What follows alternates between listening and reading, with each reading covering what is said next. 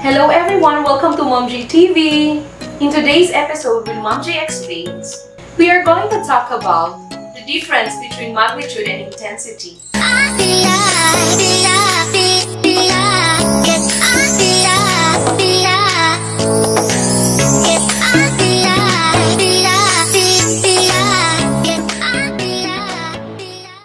Lately, we have been experiencing powerful ground shaking. If you can still remember, last 2019, powerful shaking were experienced, especially in the island of Mindanao. Do you remember when Mindanao was hit with 6.3 magnitude earthquake last October 16, 2019? And on October 29, just 15 days after the 6.5 magnitude earthquake, Mindanao was hit again by another 6.6 magnitude earthquake which damaged several properties and injured several individuals. In just barely 2 days from that powerful earthquake, and people were still traumatized and very devastated.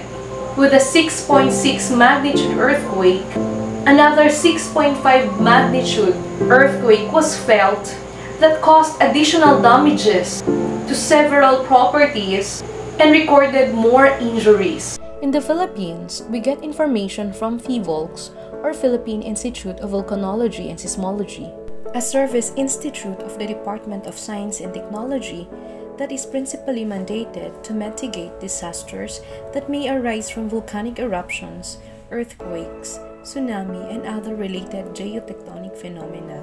PHIVOLCS publish this data in their website whenever there's a ground shaking. Now I want you to observe the encircled portion. It mentions the magnitude of the earthquake. Observe also those which are encircled with color blue. It says intensity. There are two ways by which we can describe how strong an earthquake is: the magnitude and intensity. So what's the difference between the two? Magnitude refers to the amount of strength or energy released by an earthquake at the focus.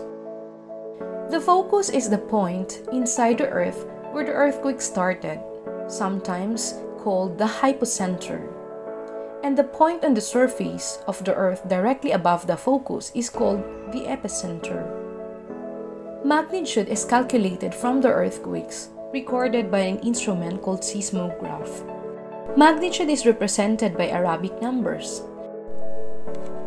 Observe that, regardless of the location of the shaking, the magnitude remains the same.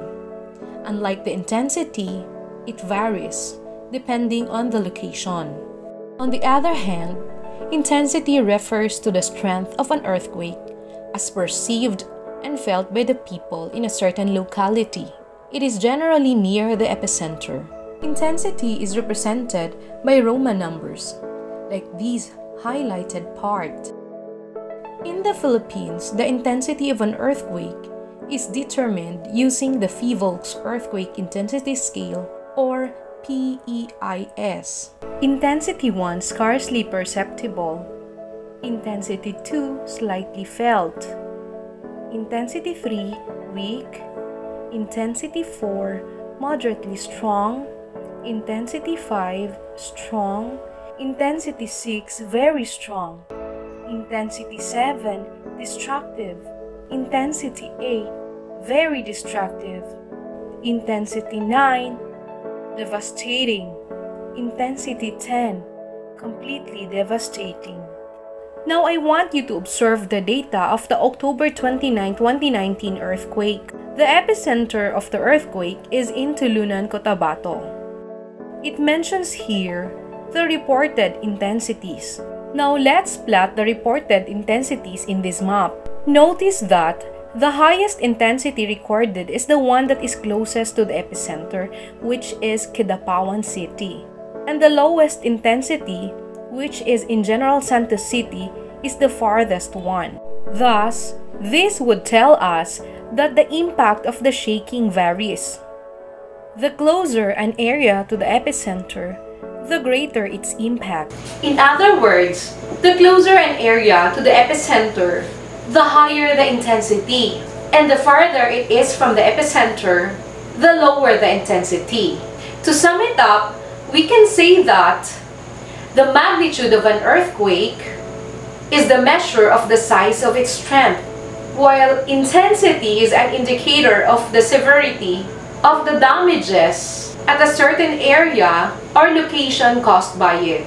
I hope you learned something. If you find this video helpful, please click the subscribe button and also click the notification bell so you will be updated of the videos that will be uploaded in Maam Gie TV. Thank you for watching. Bye-bye!